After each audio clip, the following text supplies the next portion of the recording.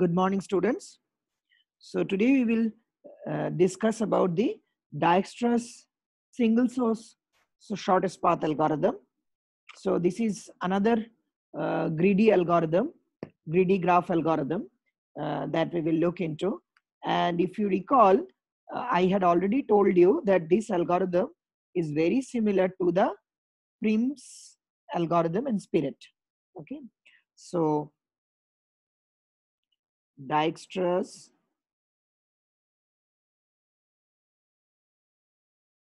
algorithm.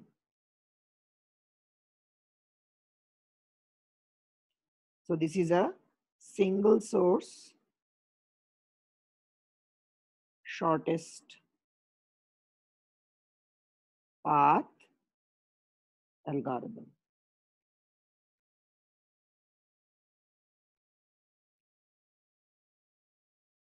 So just like the Prim's MST, likewise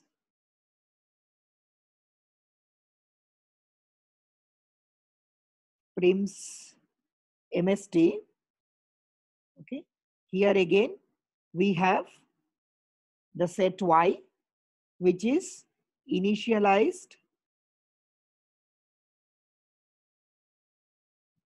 by a single vertex. Okay, so here we would initialize with the vertex from which we need to calculate the shortest path. And for the sake of the running example, let us assume that we consider this vertex to be V1.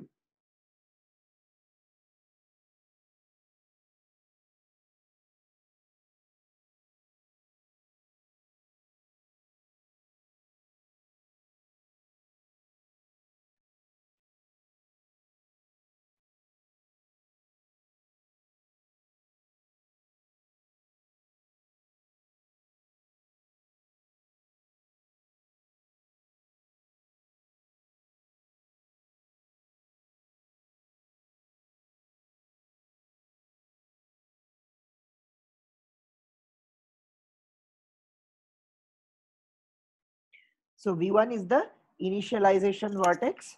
Okay, you place V1 in Y, and this is the vertex from which you want to compute the shortest path to all the other vertices. Okay. Once again, we have the set of edges F. Okay. Now, what we do is just like the Prim's algorithm, we choose. So the initially this is empty. Okay. And we choose the vertex, say V, okay, that is nearest to V1. Okay. And then we add this, add V to Y, and the edge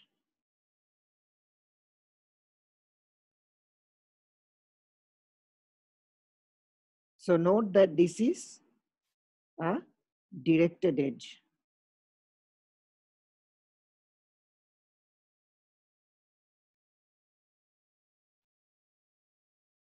Directed edge from V1 to V. Okay. So now we have to iteratively use a similar idea as we had used in the Prim's algorithm, okay, in order to compute the shortest path. Now this edge that we have added, this V1V, this edge is definitely the shortest path, right, from V1 to V. This is guaranteed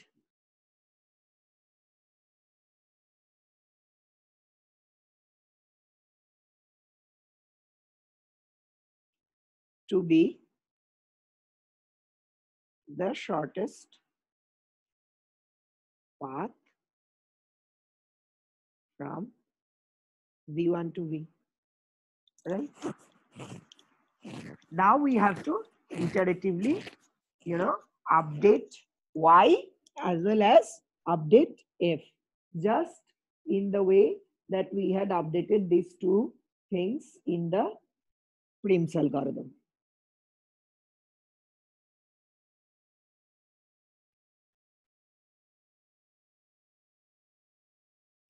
So for this, what we do is we check the paths from V1 to the vertices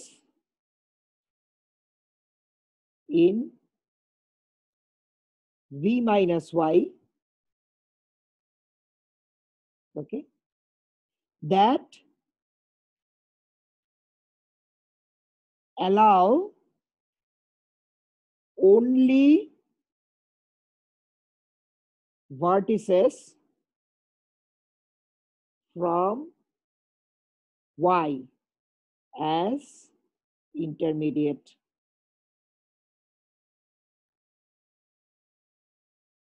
vertices. So you see the same intermediate thing is also appearing here. Last time we got this term in the description of the Floyd's algorithm, right? Here again, what we are insisting is that we check the paths from V1 to all the vertices in V minus Y that allow only the vertices from Y as intermediate vertices. Okay, so you find out the paths from V1 to every vertex in V minus Y, but then these paths should only have vertices from Y as intermediate vertices. Okay, no other vertices are allowed. A shortest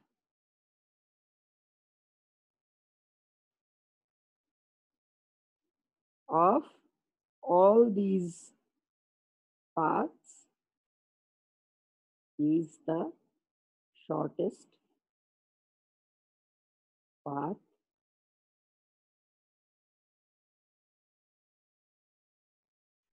okay. A shortest among all these paths is the shortest path that we are desiring. Now, once we have this, the vertex at the end of this path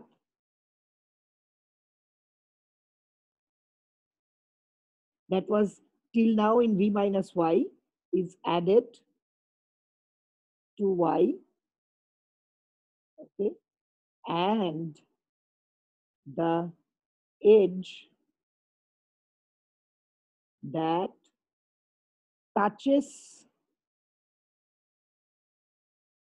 this vertex is added to F.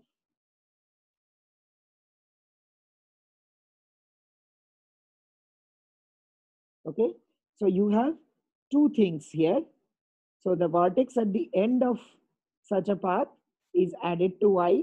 Okay, this was, so all the intermediate vertices were from Y. This last vertex, we had to choose from V minus Y.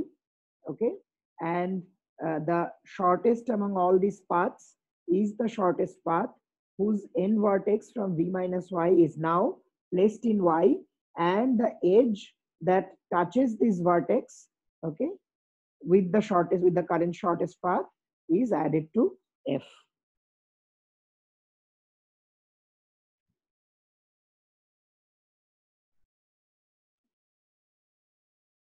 So we continue this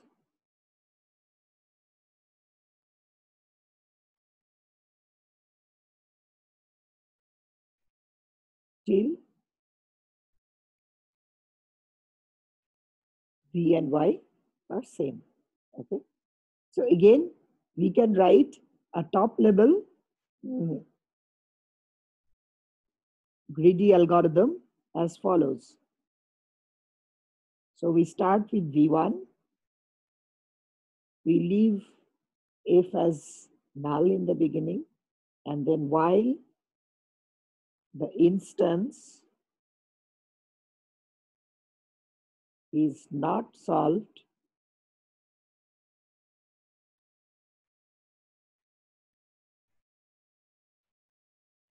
select a vertex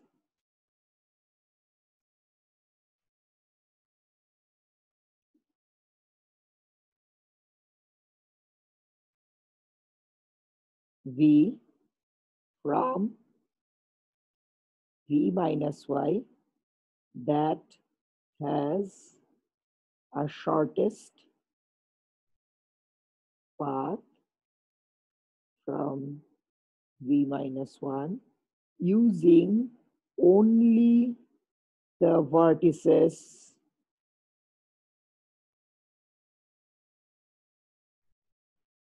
in y as the intermediates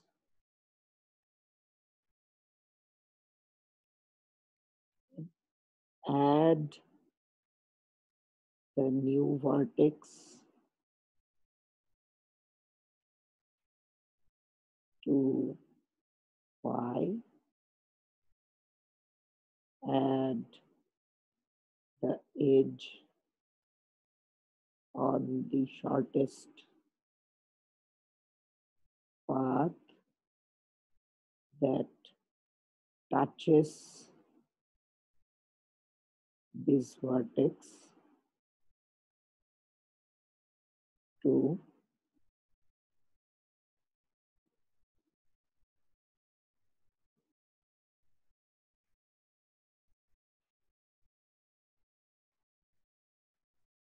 takes to f, and then if y is equal to v, the instance is solved.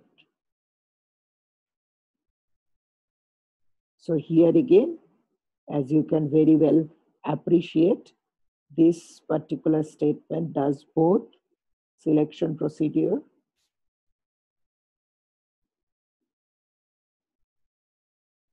and feasibility check.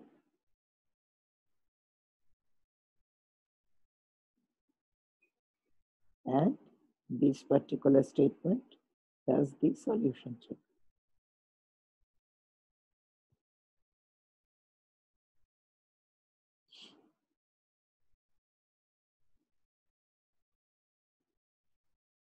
So a dry run, like we had done for both the Prim's and the Kruskal's algorithm, we will do a dry run here also on a small toy graph. Let's say the graph looks like this.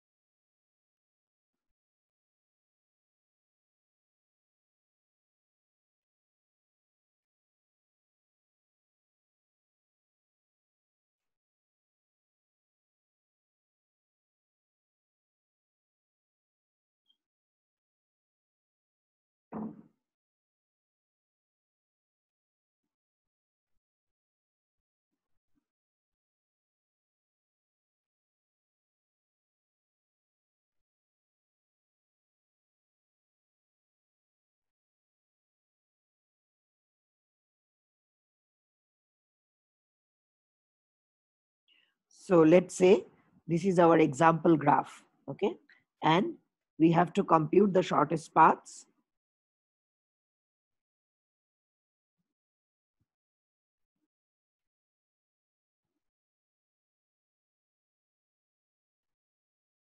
From V1, okay? So the first thing is to find the nearest vertex.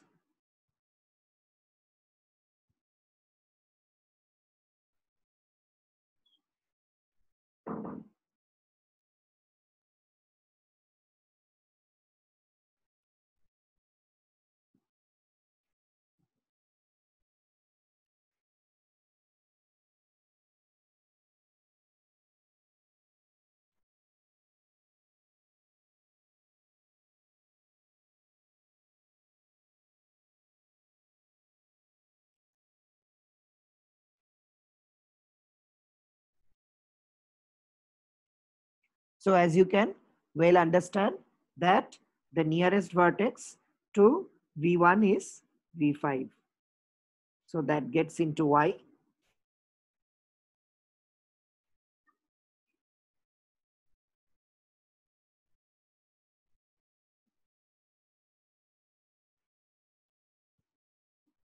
Okay. Now, next.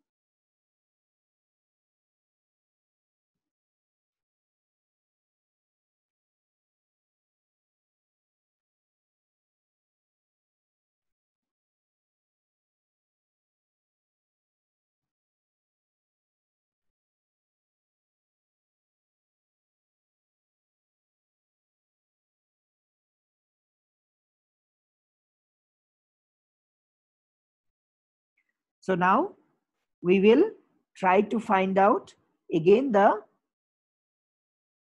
vertex, okay, which is on the shortest path of V1 and containing only V5 and V1 as intermediate vertices. Okay. So as we had said that the intermediate vertices so should only contain the vertices that are already placed in Y. Okay. So in this case, the only vertex that we have placed in Y other than V1 is V5. Okay. And including V5, the nearest vertex to V1, okay, on its shortest path is V4. Okay. There is no other vertex which is intermediate, which is having intermediate as V5, which is part of Y. Okay. And also on the shortest path. So also on the path of V1, this is the only node that is on the path of V1, okay, with the shortest intermediate, with the intermediate vertex V5. There is one more, okay, there is one more path which is V1 to V4 directly, okay, because as you know that Y now at this point has V1 and V5, right? So it can be either through V1, the shortest path can be either through V1 or V5 or through both of them taken together. Okay, so there is one which is like taking V5. This is one path to V4, and the other one is directly to V4, okay, from V1. But out of this, the V1, V5, V4 is shorter than the V1, V4 directly. Okay, so that's why, as we say, that among all the paths, the shortest one is the one that gets in. Okay, the shortest one that contains any one or more of the vertices from Y and is also the shortest one is included. Okay, so that means now we have, after this step, we have the new set of intermediate vertices as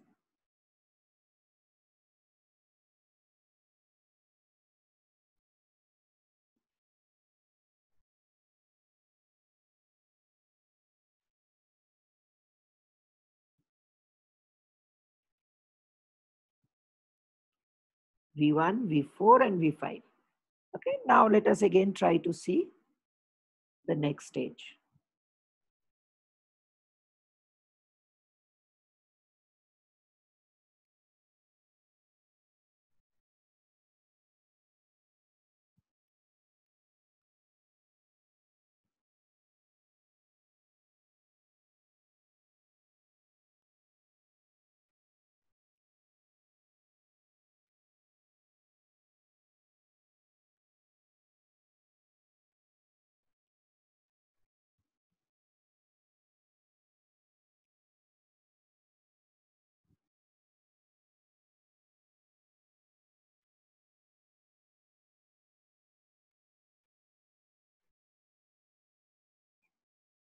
So now what?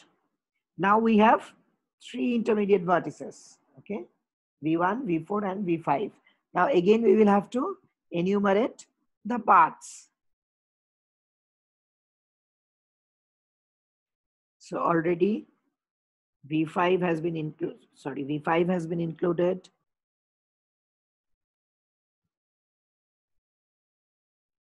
V4 has been included. Okay. So now who next? So what is the shortest path from V1, okay, to any of the vertices in V minus Y via V1, V5, V4. Okay. So the only thing that we can find out is the direct connection from V1 to V3. Okay. So there is no path that takes you via V5, V4 to V3. Okay.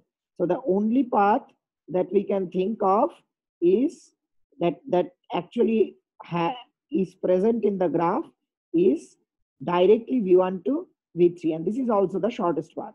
So therefore, now in this stage, V3 gets included. Okay. And now your new Y as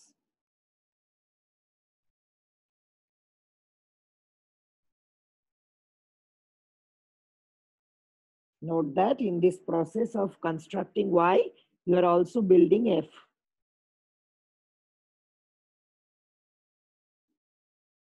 So this is one edge in F, this is another edge in F, and this is another edge in F.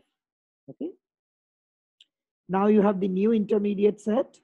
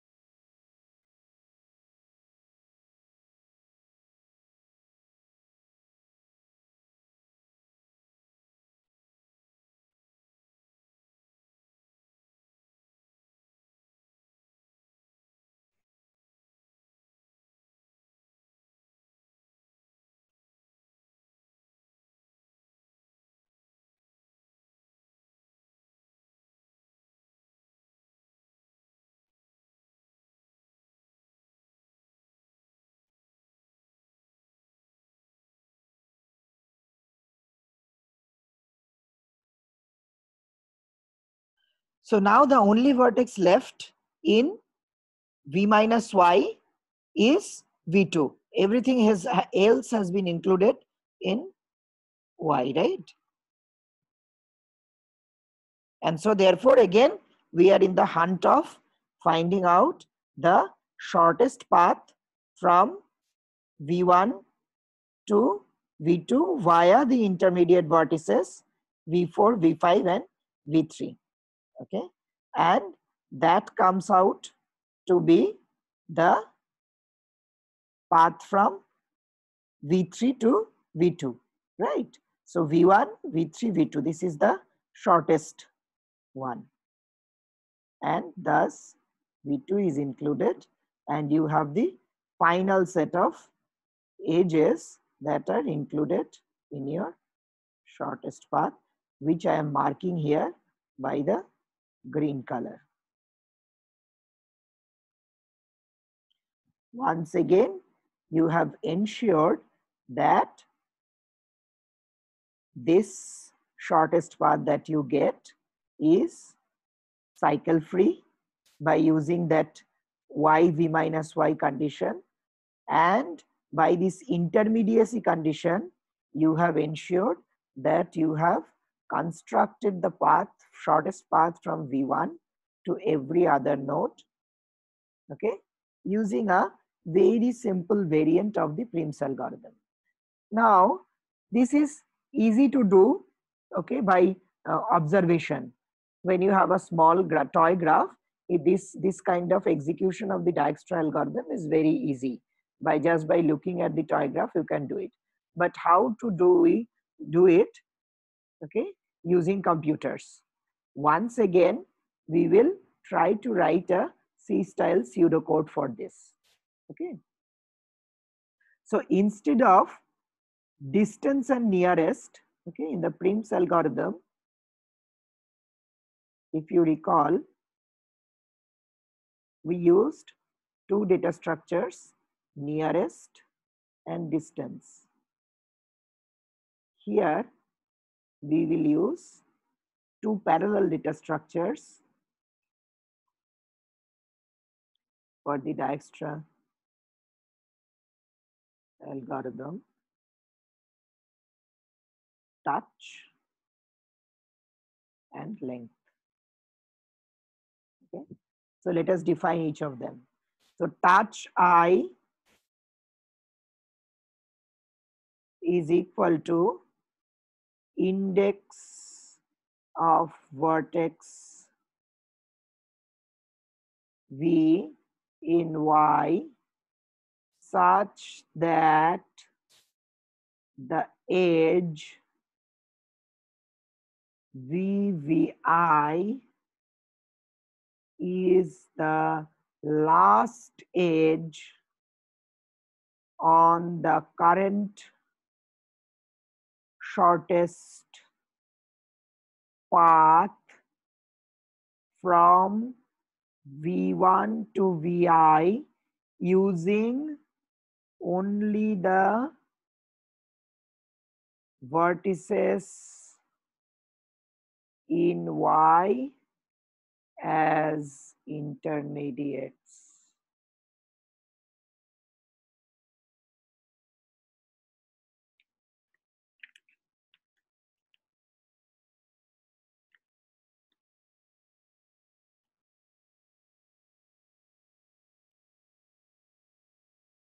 Okay, and the length I is the length of the current shortest path from V1 to Vi using only vertices in Y as intermediates. Okay. So now, given these two data structures, we will write the Dijkstra algorithm.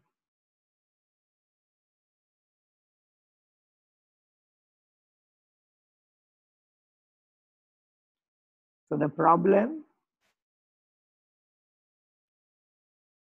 determine the shortest path from V1 to all other vertices. Okay. Inputs n greater than equal to 2, connected, weighted, directed graph. Okay, where Wij is the adjacency matrix of the directed graph,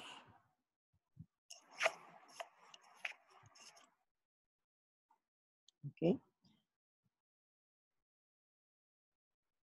and I and j range between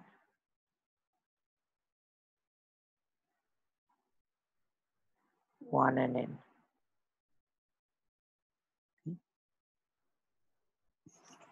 Actually 2 and n. Otherwise, there is no question of finding shortest paths. output F, which will have the set of edges in the shortest path. So now we will just make some very simple modifications to the code that we had written to implement the Prim's algorithm, and that will give us the Dijkstra algorithm.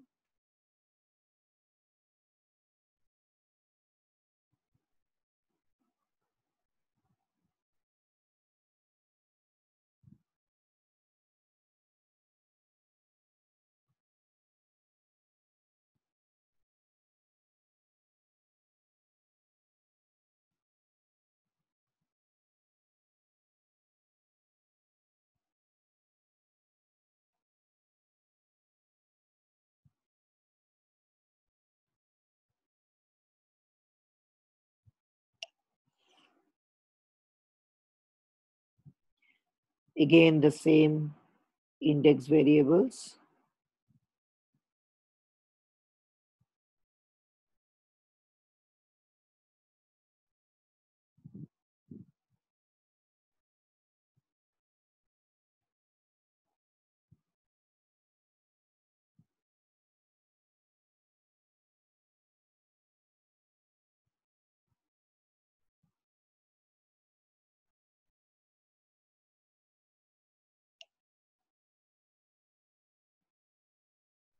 If initialized to null,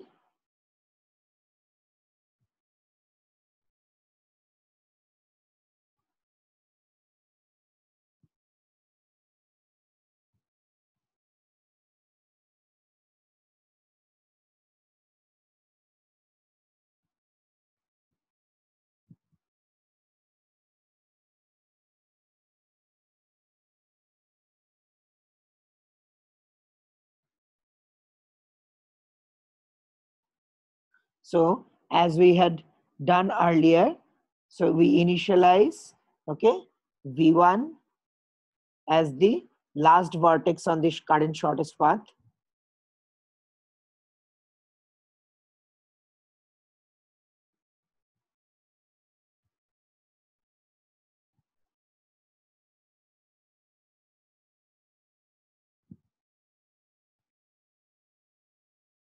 Fine. And the length of the path to be the weight of the edge from that node to V1. Okay.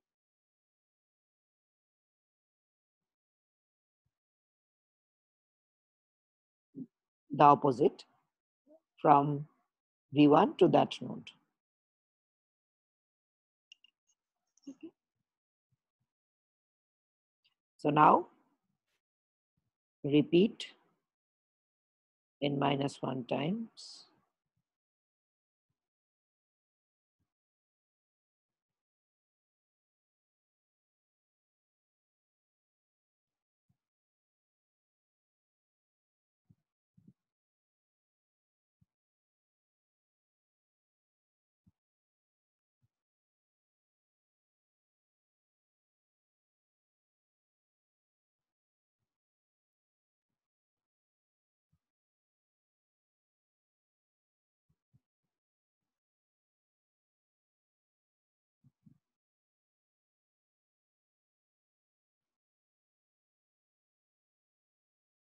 So again, you are setting up V near as the nearest vertex, and you are setting up you are finding out the minimum length edge, okay, from Y, and you are setting the value of V near to that minimum length or the nearest vertex. Okay. So once you have done this, you set your edge.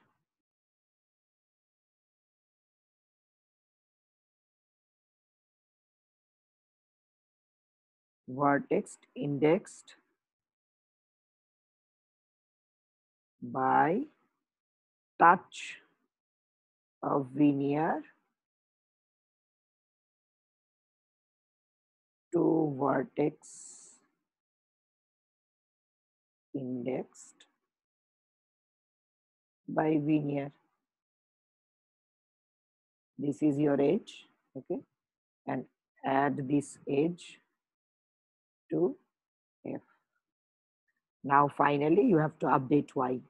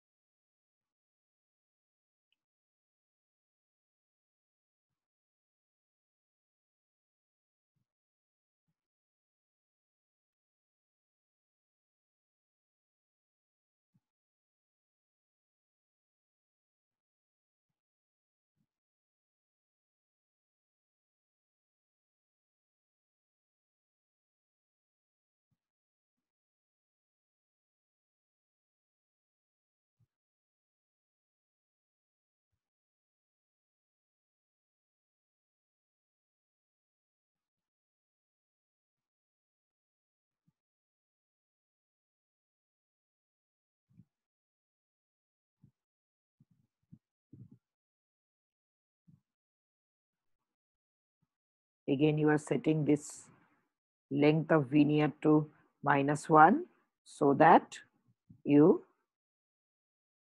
do not consider this edge anymore, okay, and therefore there is no cycle. So this is the part where you update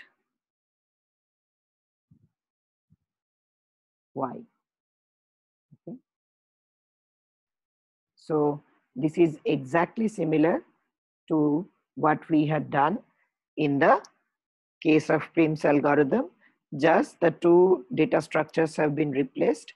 You are seeing that the length of the Venier plus the W of Venier and I, that is the weight of the edge from Venier to I, if this plus the current length is length plus the length of Venier, if that is less than the length of I, okay, so that means you have found a shorter path, okay, and therefore you update length of I to this new value, and then you set touch I to Venier, and then finally you update the length of Venier to -1, okay.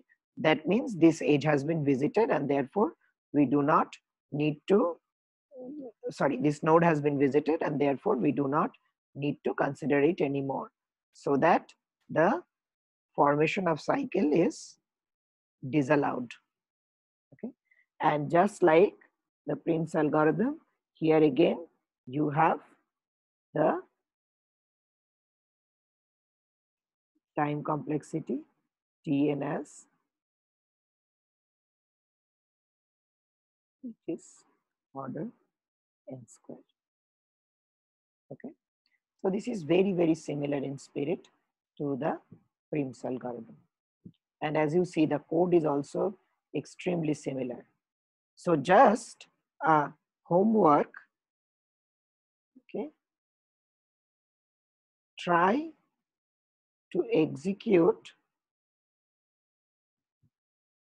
Dijkstra algorithm for graphs having negative edge weights, okay. Try to see this.